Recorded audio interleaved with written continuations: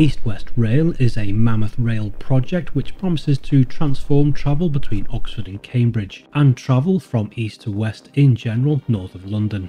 After HS2, it must be the single largest rail infrastructure project currently underway. With that in mind, I've decided to make two separate videos on EWR. This first one will look at some of the progress that has been made so far and some of the key milestones achieved on the section between Bicester and Bletchley. The next video will look at EWR as a whole and the recent funding announcement for the section between Bletchley and Cambridge. Funding for the current phase of East-West Rail was agreed in 2021 and will see the Varsity line brought back into use between Bicester and Bletchley. This involves building new bridges, laying new rails and building a new station at Wilmslow. One of the biggest milestones reached so far was the reconstruction of the Bletchley flyover that will take EWR tracks over the busy West Coast Main Line. There was an existing flyover in place, however the structure was not deemed suitable for continued use.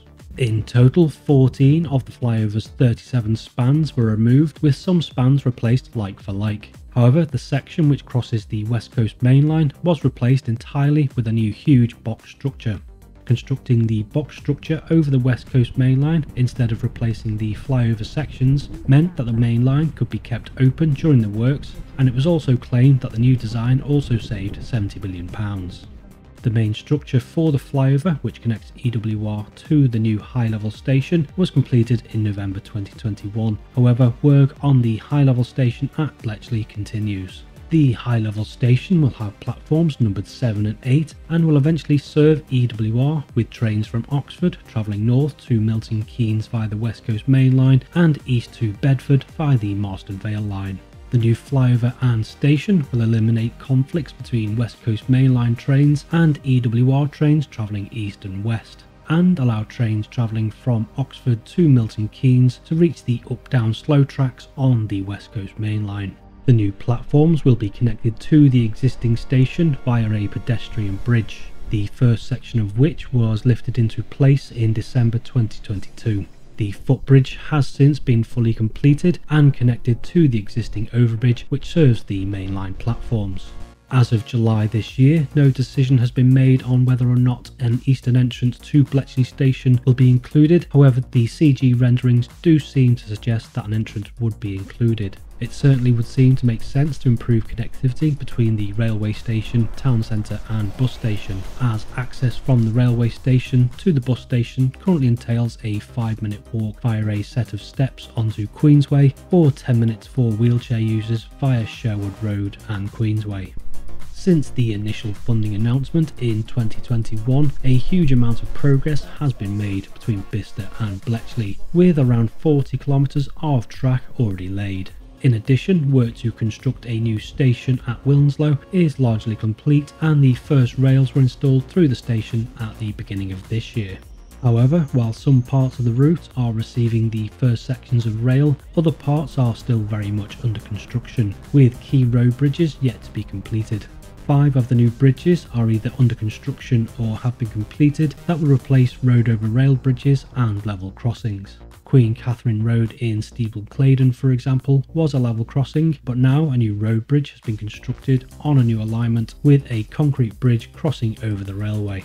A new road over rail bridge at Addison Road appears to be behind schedule, and there looks to be a lot of work left to do in order to reopen the road, which has been closed since February this year and was expected to reopen this summer.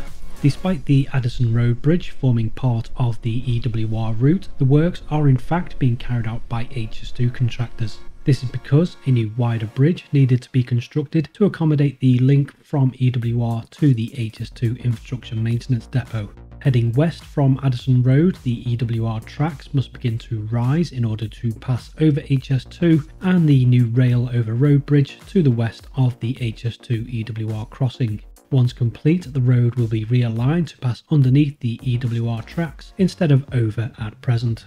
I've made a separate video about the crossing and HS2 infrastructure maintenance depot, so won't go into too much detail. But in that video, I may have suggested that HS2 will hand the site over to EWR teams so they can complete the embankments. However, the embankments, track drainage and first layer of ballast will be constructed by the EKFB joint venture who are delivering this section of the HS2 route. To the south of the crossing at Calvert, a section of the HS2 route, which may one day also serve East West Rail, is under construction. This section, which is using part of the old Great Central Railway alignment, will be used for part of the HS2 route. However, there are plans to provide a connection from Quinton Junction to EWR that would allow trains to travel north from Aylesbury to Milton Keynes and or Cambridge. Funding for this connection is yet to be agreed, however passive provision for the link is being provided as part of the HS2 works. It should be emphasised that the construction of HS2 in no way precludes the construction of a link and that it is up to government to fund the link as part of the EWR works.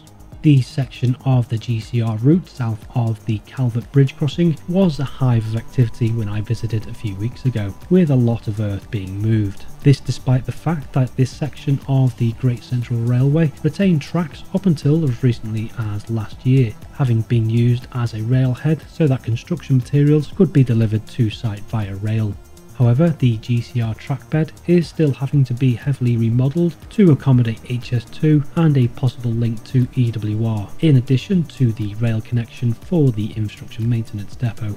Despite the first rails having already been installed and key milestones achieved, it'll be some time before we see the first trains running between Oxford and Milton Keynes, with work on the section between Bicester and Bletchley expected to be completed by 2024, with hopes that the first train services could commence between Oxford and Milton Keynes by 2025. In the next video, we'll be taking a look at the route beyond Bletchley and the possible services that will operate on EWR once it is fully complete. Don't forget to subscribe and hit the notification bell so you don't miss the next video.